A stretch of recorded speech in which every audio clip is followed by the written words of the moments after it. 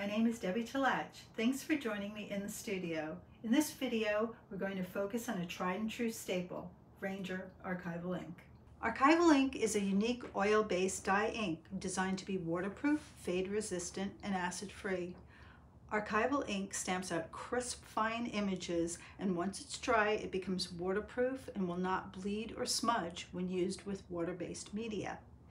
Archival ink can also stamp over other media, stamp on top of dried, water-based dye inks and acrylic paints, watercolor alcohol inks to make a unique image and special backgrounds. Archival ink is available in 3 sizes: mini, standard, and jumbo.